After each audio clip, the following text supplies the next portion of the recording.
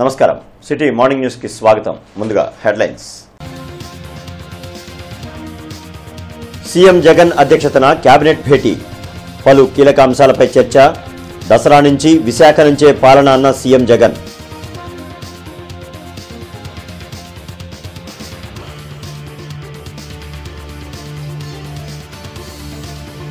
ప్రభుత్వ విద్యారంగంలో విప్లవాత్మక మార్పులు నాణ్యమైన విద్యను అందించేందుకు పలు సంస్థలతో ఎంఓయూలు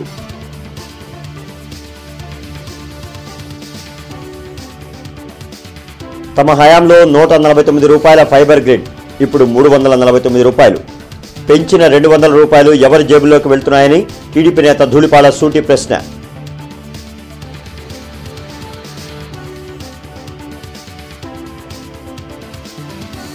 మహిళా రిజర్వేషన్ బిల్లుపై బీజేపీకి చిత్తశుద్ధి లేదు ఇది ఎన్నికల స్టంట్ అన్న పీసీసీ వర్కింగ్ ప్రెసిడెంట్ మస్తాన్ వలి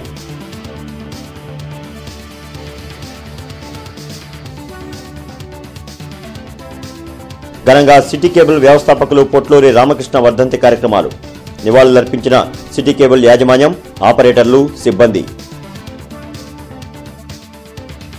ముఖ్యమంత్రి వైఎస్ జగన్మోహన్ రెడ్డి అధ్యక్షతన వెలగపూడి సచివాలయంలో మంగళవారం మంత్రివర్గ సమావేశం జరిగింది 49 అంశాలపై మంత్రివర్గం చర్చించి పలు కీలక నిర్ణయాలకు ఆమోదం తెలిపింది విద్యాశాఖలో అంతర్జాతీయ ప్రమాణాలు కల్పించాలని సీఎం జగన్ అధ్యక్షతన జరిగిన మంత్రివర్గ సమావేశం నిర్ణయించింది ప్రభుత్వ స్కూల్స్లో ఐబీ సిలబస్ ప్రవేశపెట్టాలని తీర్మానించింది దీనివల్ల బాల్యం నుంచే విద్యార్థులకు ఉపయోగపడుతుందని కేబినెట్ అభిప్రాయపడింది అలాగే కాంట్రాక్ట్ ఉద్యోగులను పర్మనెంట్ చేయాలని నిర్ణయించింది ప్రభుత్వ ఉద్యోగి రిటైర్మెంట్ అయ్యే నాటికి ఇంటి స్థలం అందించాలని దీనిని ప్రభుత్వ బాధ్యతగా తీసుకోవాలని తీర్మానించారు రిటైర్ అయిన ఉద్యోగుల కుటుంబాల పిల్లలకు ఆరోగ్యశ్రీ ఫీజు రీయింబర్స్మెంట్ అమలు చేయాలని తీర్మానించారు యూపీఎస్సీ ఎగ్జామ్స్కు వెళ్లే వారికి జగనన్న సివిల్ సర్వీసెస్ ప్రోత్సాహకం పేరుతో ఆర్థిక సాయం అందించాలని కేబినెట్ నిర్ణయించింది మంత్రిమండలి నిర్ణయాలను మీడియాకు మంత్రి వేణుగోపాలకృష్ణ వెల్లడించారు ఇప్పటివరకు వివిధ ప్రభుత్వ శాఖల్లో పనిచేస్తున్న కాంట్రాక్ట్ ఉద్యోగుల్ని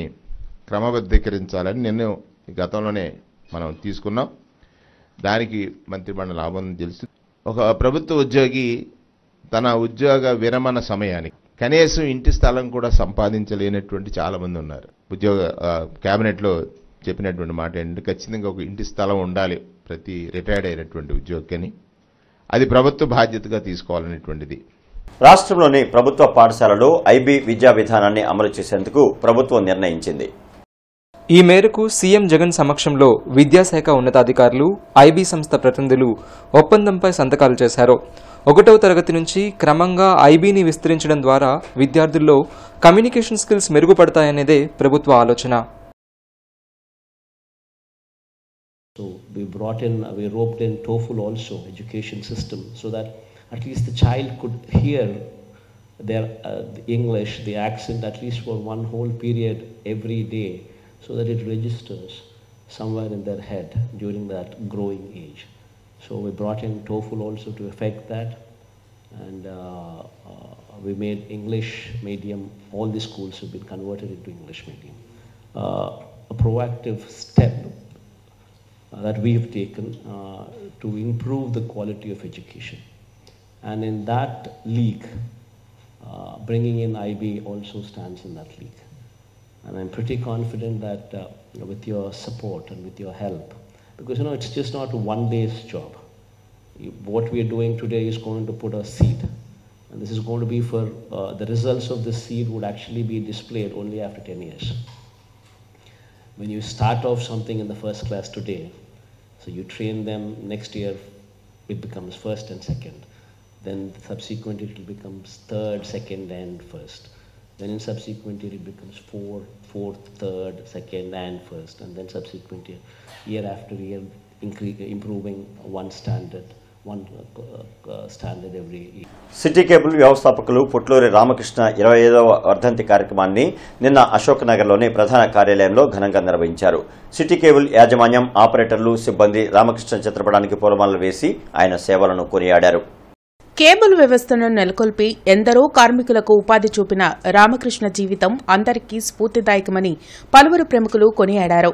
పొట్లూరి రామకృష్ణ 25వ వర్ధంతి కార్యక్రమాలు అశోక్ నగర్లోని సిటీ కేబుల్ ప్రధాన కార్యాలయంలో ఘనంగా నిర్వహించారు. City cable vice president Kantamneni Hanumantharao, cable operators welfare association అధ్యక్షులు పెద్దినేని శ్రీనివాసరావు, ఇతర ఆపరేటర్లు, సిబ్బంది రామకృష్ణ చిత్రపటానికి పూలమాలలు వేసి నివాళులర్పించారు. మారుతున్న కాలానుగుణంగా కేబుల్ వ్యవస్థను నెలకొల్పి ఇంటింటికి వినోదాన్ని, విజ్ఞానాన్ని పంచుతూ పోటీ ప్రపంచంలో సమర్థవంతంగా నిర్వహించిన ఘనత పొట్లూరి రామకృష్ణకే దక్కుతుందని కంఠంనేని హనుమంతరావు, పెద్దినేని శ్రీనివాసరావు తెలిపారు. సిటీ కేబుల్ స్థాపనతో కేబుల్ రంగంలో సాంకేతిక విప్లవానికి శ్రీకారం చుట్టారన్నారు. రామకృష్ణ ఆశయ సాధనలో ఎందరికో ఉపాధి చూపుతూ కొత్త పుంతలు త్రొక్కుతున్న కేబుల్ రంగాన్ని డిజిటలైజేషన్ దిశగా పయనింపచేసేందుకు తమ వంతు కృషి చేస్తున్నామని తెలిపారు. ఆయన 40 సంవత్సరాల క్రితమే తలసిన డిజిటల్ ప్రపంచం ఈరోజు మన కన్నుల ముందు కనపడుతూ ఉంది. ఇంకా నూతన టెక్నాలజీస్తో ముందుకు వెళ్తూ ఉంది. ఈ నూతన టెక్నాలజీ, నూతన డిజిటలైజేషన్, ఎవ్రీథింగ్ అన్నీ కూడా అందిపుచ్చుకోవడంలో మన సిటీ కేబుల్ మిగతా సంస్థలన్నిటికన్నా కూడా దేశం మొత్తంలో అగ్రగామిగా ఉంది. ఇలానే మేము మా ప్రేక్షకులందరికీ కూడా కొత్త టెక్నాలజీస్ అందిపుచ్చుకొని చౌకగా వాళ్ళకి ఈ కేబుల్ రంగంలో కావాల్సిన అన్ని ఎంటర్టైన్మెంట్స్ కానీ, న్యూస్ కానీ అన్నీ కూడా అందిస్తామని చెప్పి మరొకసారి మా స్వర్గీయ పొట్లూరి రామకృష్ణ గారి ఆశయాలకు అనుగుణంగా నడుచుకుంటూ ఇంకా ముందుకు వెళ్తామని మా సిటీ కేబుల్ యాజమాన్యం తరఫున, మా స్టాఫ్ అందరి తరఫున కూడా మీ అందరికీ చెప్తూ ఉన్నాం. Thank you very much. Keep watching, keep supporting hour city cable. ఆయన మాకు ఈ కేబుల్ టీవీ తీసుకొచ్చి మాకు పెట్టిన భిక్ష దగ్గర 3-4 లక్షల మంది కేబుల్ ఆపరేటర్లు బతుకుతున్నారు. అట్లానే కాకుండా ఆ ఆపరేటర్ల కింద ఉన్న గుమ్మస్తాలు కానీ, లేకపోతే మా తోటి సహచరులు కానీ దగ్గర లక్షల్లో బతుకుతున్నాము. ఆయన డీటెయిల్ రూపాన్ని కూడా తీసుకొచ్చి ఆ రోజుల్లోనే, ఇప్పుడు కొత్తగా అనుకుంటున్నారు డిజిటలైజేషన్ అనేది, ఆ రోజుల్లోనే ఆయనకున్న తెలివితేటలను బట్టి ఆ రోజే మాకు అన్ని విధాలుగా టెక్నాలజీ పరంగా అంతా తీసుకొచ్చి మాకు పెట్టాడు. కానీ అప్పుడున్న పరిస్థితులు మేము చేయలేకపోయాం. ఇప్పుడు ఆయన పుణ్యం అని ఇప్పుడు ఇంటర్నెట్ అని కానీ, లేకపోతే యాప్లు కానీ, లేకపోతే ఓటీటీలు అని చాలా లేటెస్ట్ వర్షన్లను కూడా తీసుకొచ్చి కేబుల్ టీవీ వ్యాపారం చేసుకొని మా మనుగడికి కారణమైన పొట్లూరు రామకృష్ణ గారిని మీరు తలుచుకోవటం ప్రతి సంవత్సరం మాకు ఎంతో ఆనందదాయకం. దేశ రాజకీయాల్లో అవినీతి స్కిల్ మాస్టర్గా వైఎస్ జగన్ పేరు పొందారని మాజీ ఎమ్మెల్యే ధూళిపాళ్ల నరేంద్ర ఆరోపించారు. తక్కువ ఖర్చుతో ఇంటర్నెట్, కేబుల్ కనెక్షన్, టెలిఫోన్ సౌకర్యం కల్పించే లక్ష్యంతో చంద్రబాబు ఫైబర్ గ్రిడ్ ప్రాజెక్టును తీసుకొచ్చారని ధూళిపాళ్ల నరేంద్ర తెలిపారు. కేవలం 149 రూపాయలతో ప్రతి ఇంటికి కనెక్షన్ ఇస్తే ఇప్పుడు 349 రూపాయలు వసూలు చేస్తున్నారని, పెంచిన 200 రూపాయలు ఎవరి జేబులోకి వెళ్తున్నాయో చెప్పాలన్నారు. గతంలో ఫైబర్ గ్రిడ్ ప్రాజెక్టుపై ఆరోపణలు చేసిన వైసీపీ సిబిఐ విచారణ కోరి ఇప్పుడు సిఐడి విచారణతో ఎందుకు సరిపెట్టారని ధూళిపాళ్ల ప్రశ్నించారు. కష్టం అనేది తేలిన తర్వాత పలు కేసుల్లో చంద్రబాబు నాయుడు గారిని పేరుని తీసుకురావటం, ఆ కేసుల్లో ముద్దాయిగా చేయటమే లక్ష్యంగా జగన్మోహన్ రెడ్డి గారు చేస్తూ ఉన్నారు.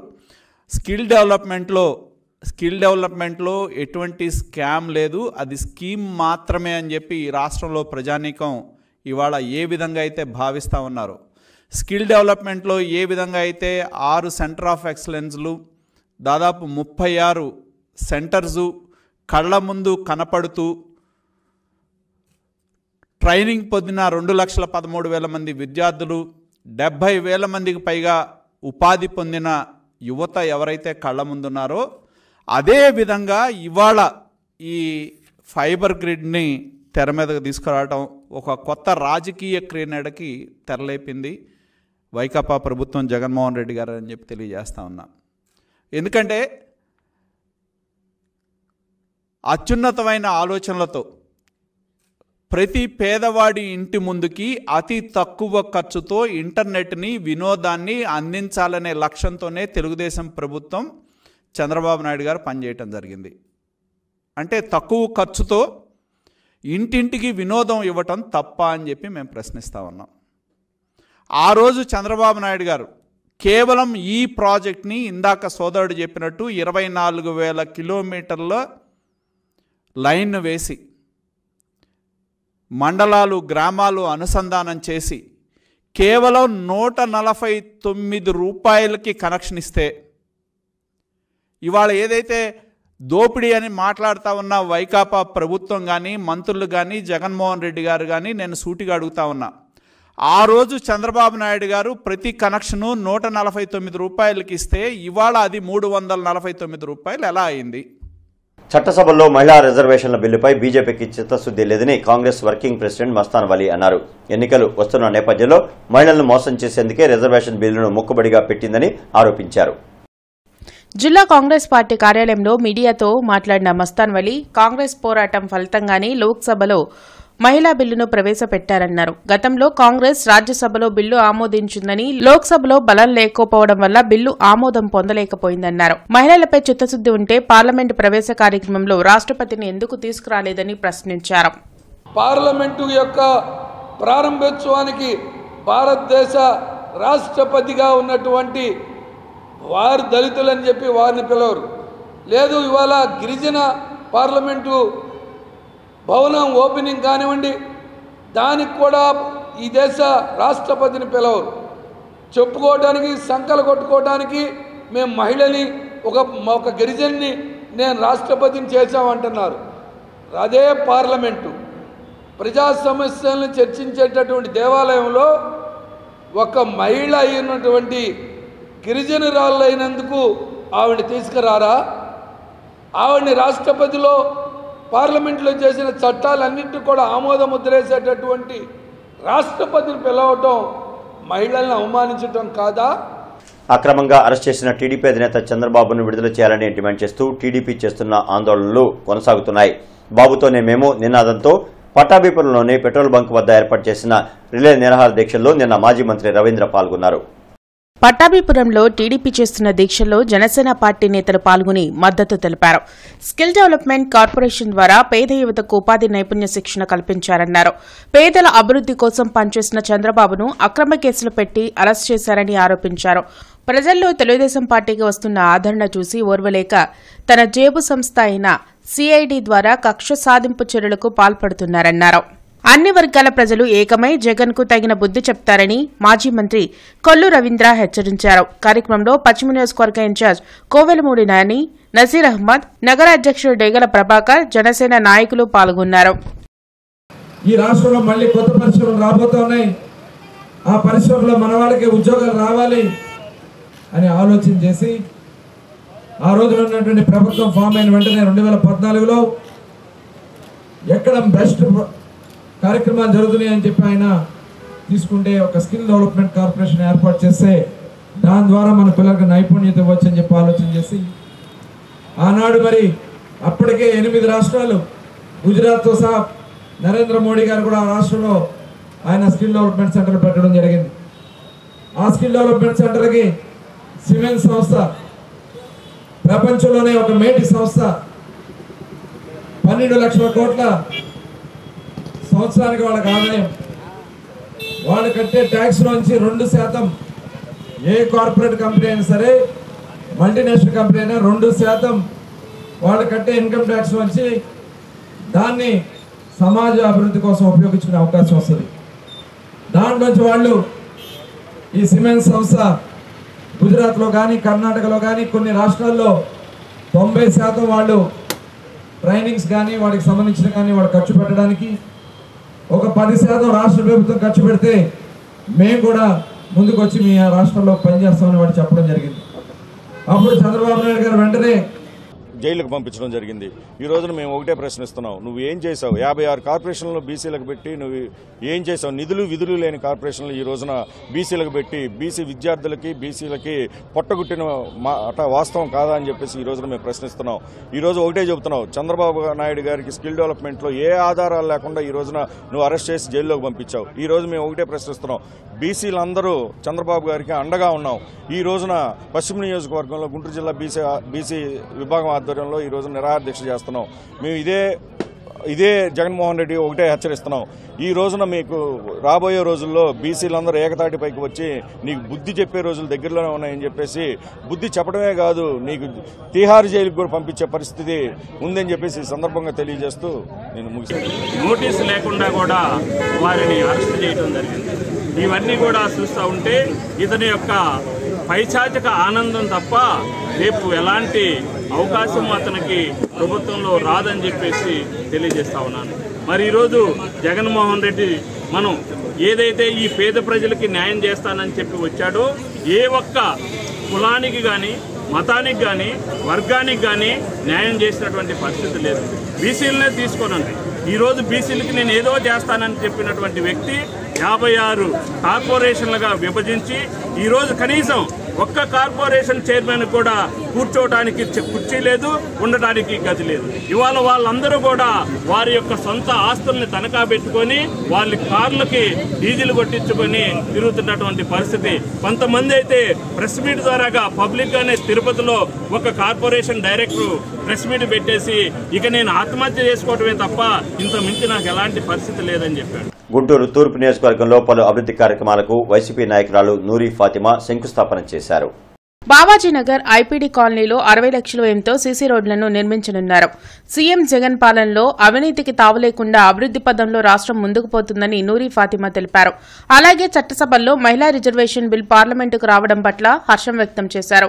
దీంతో సంబంధం లేకుండానే సీఎం జగన్ మహిళలకు రాజకీయంగా అధిక ప్రాధాన్యతను ఇస్తున్నారని చెప్పారు. మరి ప్రతి ఒక్కటి కూడా చూడొచ్చు, డెవలప్మెంట్ అనేది మన దగ్గర నుంచే స్టార్ట్ అవుతుంది. డెవలప్మెంట్ అంటే రోడ్లు, డ్రైన్లు అవే కాదు, మనం అభివృద్ధి జరిగితేనే ఈ రాష్ట్రం అభివృద్ధి జరిగిద్ది. అదేవిధంగా జగన్మోహన్ రెడ్డి గారు నమ్ముకున్న ప్రకారంగానే ప్రతి ఒక్కటి కూడా అందరూ అడుగులు వేసే విధంగానే జగన్మోహన్ రెడ్డి గారు ఈ రాష్ట్రాన్ని ముందంజలో తీసుకెళ్తున్నారు.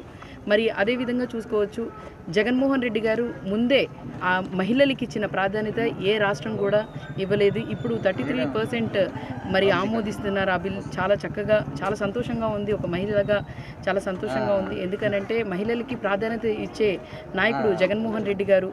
మౌనాన్ని విడుదాం, మార్పు తీసుకొద్దాం అనే నినాదంతో క్యాంపెయిన్ విముక్తి సైకిల్ ర్యాలీ గుంటూరు నుంచి అనంతపురం వరకు ప్రారంభమైంది. ఈ ర్యాలీని కళాశాల విద్యా కమిషనర్ పోలా భాస్కర్, సిఐడిఎస్పీ సరిత ప్రారంభించారు.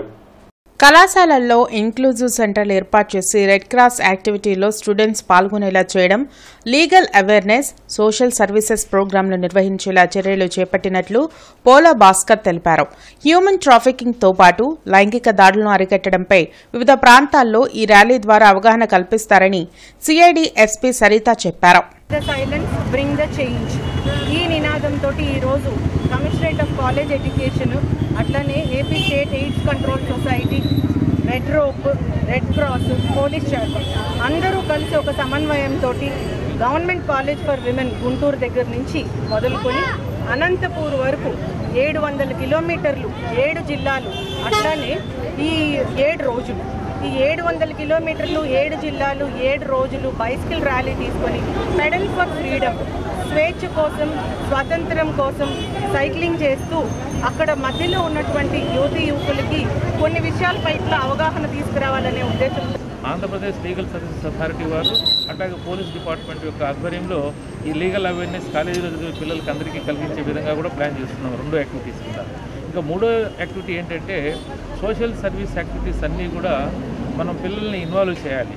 ఎందుకంటే సామాజిక స్పృహ అనేది ప్రతి ఒక్క యువతి యువకులకు అవసరం ఉంది. అది లేని దానివల్లనే సమాజంలో మరి యువత పెడదారిని పెట్టేటువంటి అవకాశం కూడా ఉంది. సో అందువల్లనే వాళ్ళను ఈ సోషల్ సర్వీస్ యాక్టివిటీస్లో ఇన్వాల్వ్ చేస్తే వాళ్ళు బాధ్యతాయుతమైనటువంటి పౌరులుగా సమాజానికి ఉపయోగపడతారన్న ఉద్దేశంతో ఆ కార్యక్రమాలు చేస్తున్నాం. చేతన ఫౌండేషన్ ఆధ్వర్యంలో పేద మహిళలకు కుటుంబిషన్లు, తోపుడు బండ్ల పంపిణీ కార్యక్రమం నగరంలో జరిగింది. కమజన సేవా సమితి ఆధ్వర్యంలో జరిగిన కార్యక్రమంలో పాతూరు కోటేశ్వరరావు ముఖ్య అతిథిగా పాల్గొని కుటుంబిషన్లు, తోపుడు బండ్లను పంపిణీ చేశారు.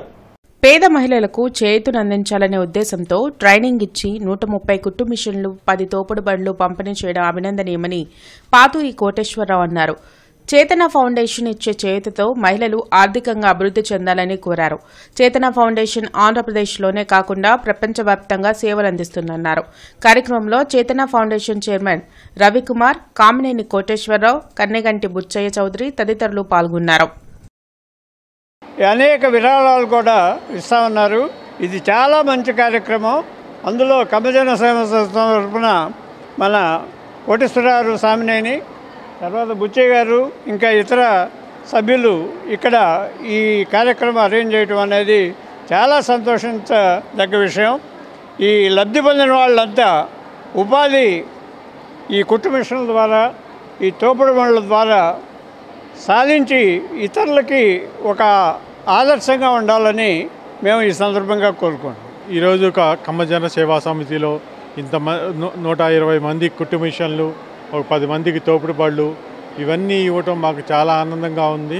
వీళ్ళందరూ కూడా వీటిని మంచిగా ఉపయోగించుకుని అంతా వాళ్ళ భవిష్యత్తు తీర్చిదిద్దుకుంటారని ఆశిస్తూ ఇలాంటి కార్యక్రమాలు మరెన్నో గుంటూరులో చేస్తాం. తప్పకుండా మీ అందరూ వృద్ధి చెందాలని కోరుకుంటున్నాం. లైఫ్ హాస్పిటల్లో అత్యాధునిక సాంకేతిక పరిజ్ఞానంతో వైద్య సేవలు అందిస్తున్నామని ప్రముఖ గుండె వైద్యులు కమలాకర్ అన్నారు. 60 ఏళ్ల వయసు పైబడిన తర్వాత వృద్ధుల్లో ఏర్పడే బ్లాక్స్ సర్జరీకి అధునాతన వైద్య చికిత్సలు అందిస్తున్నట్లు తెలిపారు. కొత్తపేటలోని లైఫ్ హాస్పిటల్లో ఏర్పాటు చేసిన మీడియా సమావేశంలో డాక్టర్ కమలాకర్ మాట్లాడారు. 80 సంవత్సరాల వృద్ధుడికి చేసిన అరుదైన గుండె చికిత్స వివరాలను ఆయన వివరించారు. వృద్ధులలో ఏర్పడిన వాల్స్కు ఓపెన్ హార్ట్ సర్జరీతో పని లేకుండా గజ్జలలో నరాల ద్వారా ట్రాన్స్ కెథెటర్ వాల్వ్ రీప్లేస్మెంట్ చేసి ఆయనకు వాల్వ్స్ అమర్చినట్లు చెప్పారు. ఎలాంటి కోత కుట్లు లేని అధునాతన పరికరాలతో అత్యాధునిక వైద్య చికిత్స తక్కువ ఖర్చుతో అందిస్తున్నామన్నారు. కార్యక్రమంలో డాక్టర్ రవీంద్రబాబు తదితరులు పాల్గొన్నారు. వైద్యాన్ని మన సెక్టార్లో అంటే అందుబాటు ధరలో తీసుకొచ్చే ప్రయత్నంలో ఇలా ఒక పేషెంట్కి ఇలాంటి వైద్యం చేశాము. ఇదేమిటంటే వాల్వ్, అయోర్టిక్ వాల్వ్ అనే వాల్వ్, గుండెలో వాల్వ్లు ఉంటాయి డ్యామ్ గేట్లు లాగా, అలాంటి వాల్వ్ ఈయనకి దెబ్బతినుంది. చిన్నప్పటి నుంచే దెబ్బతినుంది. అది ముదిరి ఈ వయసుకు వచ్చేసరికల్లా ఆయనకి గుండె నొప్పి రావటం, ప్లస్ కళ్ళు తిరిగి పడిపోవటం, ఇలాంటి ప్రాబ్లమ్స్ వస్తూ ఉన్నాయి. సరే, ఇది చూడగా మన దగ్గరకు వచ్చారు. మన దగ్గరకు వచ్చాక కేవలం గజ్జల్లో నుంచి చిన్న ట్యూబ్ పెట్టి ఆ వాల్వ్లో ఆల్రెడీ డీజనరేట్ అయిన వాల్వ్ స్థానంలో ఇంకో వాల్వ్ను అమర్చడం జరిగింది. ఈ ప్రక్రియ అరుదుగా జరుగుతూ ఉంటుంది. ఇది నూతన ఒరవడి. పెద్ద వయసు ఉన్న వాళ్ళకి, జబ్బు కూడా పెద్ద వయసు ఉన్న వాళ్ళకే ఎక్కువ వస్తూ ఉంటుంది కనుక పెద్ద వయసు ఉన్న వాళ్ళకి తక్కువ రిస్క్తో ఇలాంటి ప్రక్రియ చేయటం అనేది ఒక నూతన ఒరవడి. గత కొన్ని సంవత్సరాలుగానే జరుగుతూ ఉంది. మన ప్రాంతంలో జరగటం ఇంకా అరుదు. అశోక్ నగర్లోని సిటీ కేబుల్ ప్రధాన కార్యాలయంలో వినాయక చవితి ఉత్సవాలు భక్తి శ్రద్ధలతో కొనసాగుతున్నాయి. 3వ రోజు నిన్న గణనాథునికి సిటీ కేబుల్ సిబ్బంది పూజలు జరిపారు. ప్రేక్షకులకు వినోదాన్ని, విజ్ఞానాన్ని పంచుతున్న సిటీ కేబుల్ అభివృద్ధి పదంలో పయనింప చేయాలని ఆకాంక్షించారు.